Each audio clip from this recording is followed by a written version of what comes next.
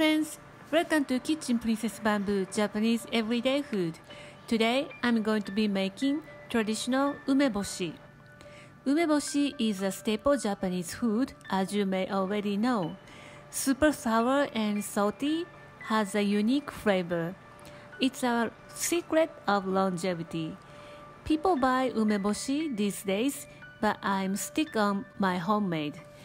This is the last Ume-Shigoto of the year. Let's get started a year journey with me. Umeboshi is made of ripe yellow Japanese plum, which is closely related to apricot. These are in the market at the beginning of June to July.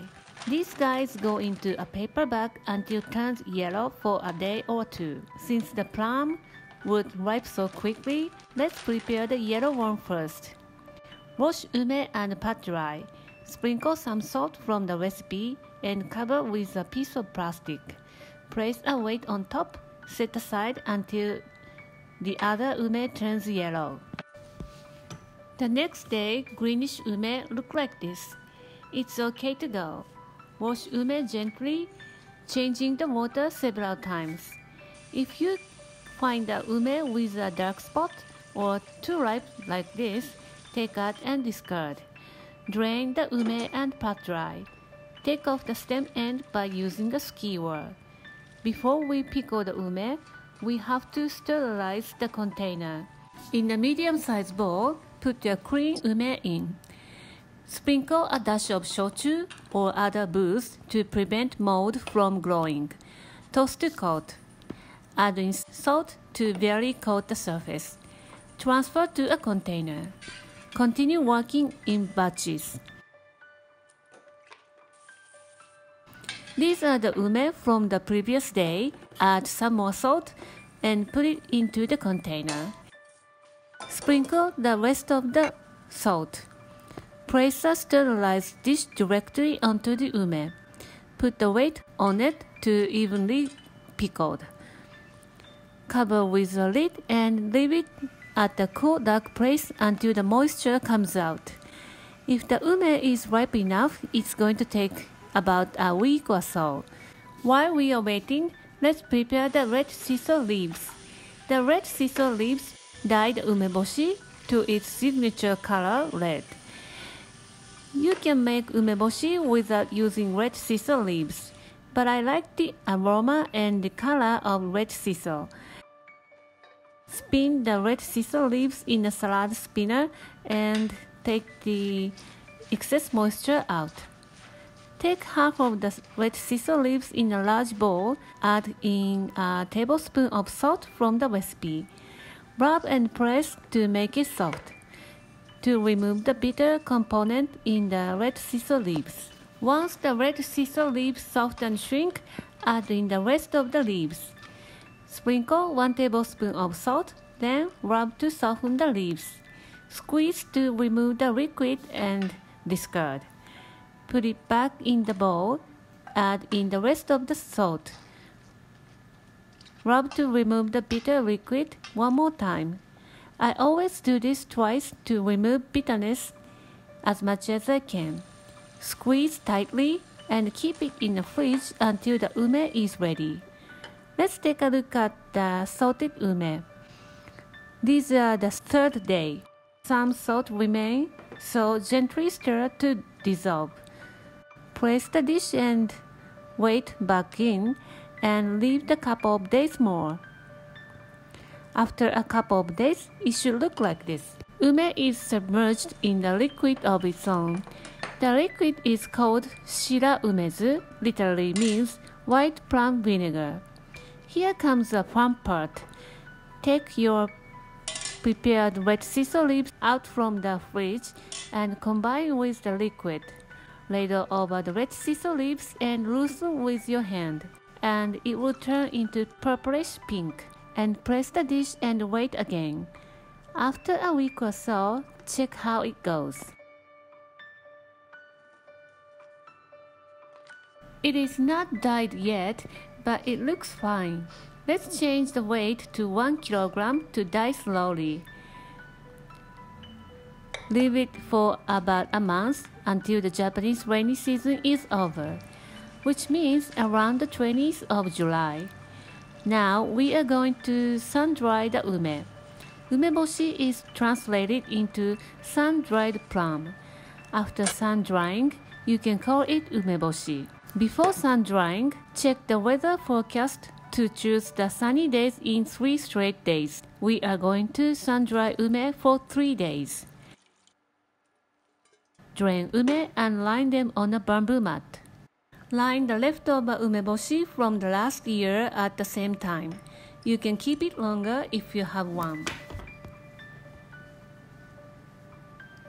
Let them sun-dry at the sunny spot.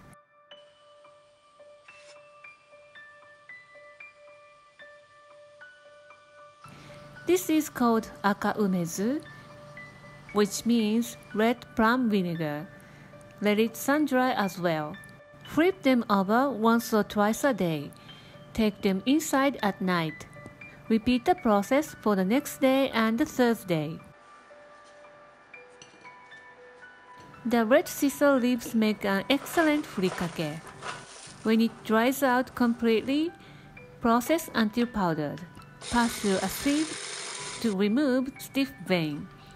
Pack in a small bag to preserve. I am using a sushi mat pressed on cardboard. But wait, why we sun-dry ume? Here is why. First, sunlight disinfects ume to preserve well and dries out excess moisture. After 3 days of sun-drying, the ume flesh gets a little firm on the surface and moist on the inside.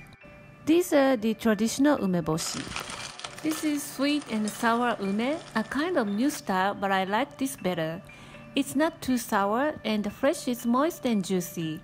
The rock sugar dissolves in the vinegar slowly, so the ume flesh won't shrink. You can make red ginger pickles with leftover red ume vinegar. Let the both umeboshi leave it at cool place about a year to age. It feels milder and deeper in taste. But to tell you the truth, I have never tried the one before aging. Let me show you how to enjoy umeboshi. Put umeboshi on top of a bowl of rice. Before the Japanese economical growth, our previous generations eat this kind of meal, rice and pickles. Umeboshi is the saltiest pickles in Japan, so you can eat a whole bowl of rice with one umeboshi. Umeboshi contains lots of nutrients, for example, citric acid, the anti-inflammatory property, helping digestion and improve metabolism. This zombie umeboshi is cooked with rice in summer. Umeboshi gives an antibacterial effect to steamed rice. It's always a good idea adding umeboshi to teriyaki sauce in summer. Just a little bit of umeboshi gives a nice kick to teriyaki sauce. Place on top of the rice bowl and bind with a piece of nori. There you have an open-faced onigiri.